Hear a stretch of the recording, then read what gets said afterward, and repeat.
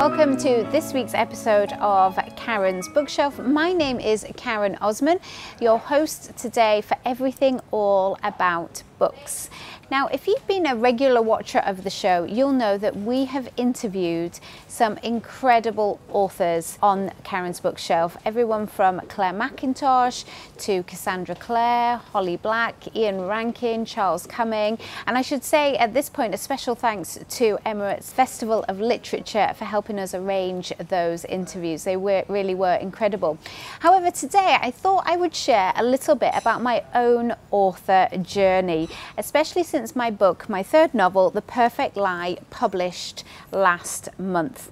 Now, I've had some amazing support from book bloggers, friends, family, and lots of people buying the book, which has been brilliant. I've also had a lot of questions about the book, so I thought I would share a little bit about it here with you today. Well, for those of you who have read my previous books, The Good Mother and The Home, you'll know that I write psychological thrillers, and The Perfect Lie stays within that genre, so it's a page turner.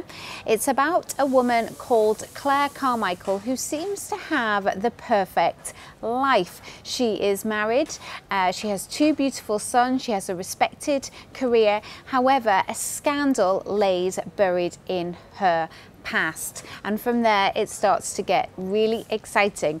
It actually switches between two time frames, so we see Claire in present day, but we also go back to the 1980s, one of my favorite decades, when she was a teenager at school. So I do hope that gives a little bit of an idea of what The Perfect Lie is about.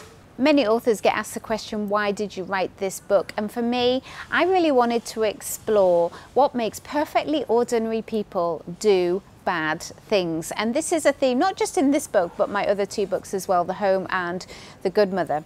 The Perfect Lie took me 6 months to write, and I probably spent 2 or 3 months after that editing it and perfecting it before I sent it to my agent and my publisher.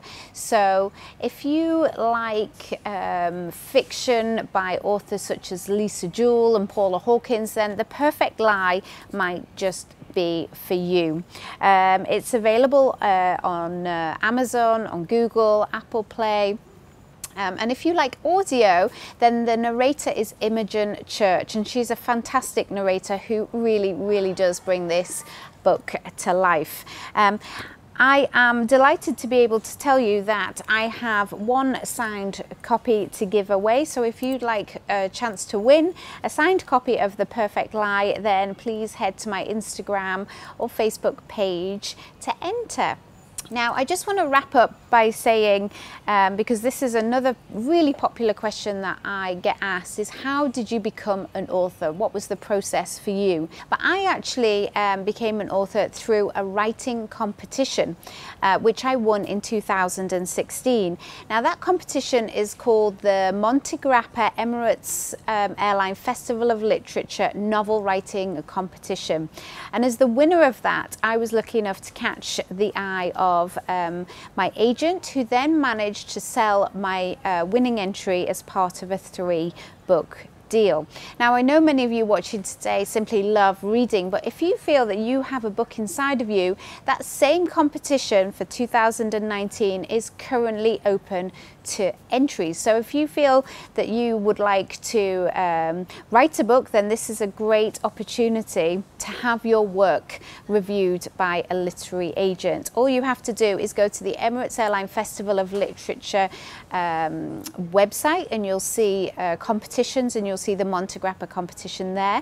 I believe entries are available until the 21st of November. So if that's something you'd be interested in, I wish you the best of luck.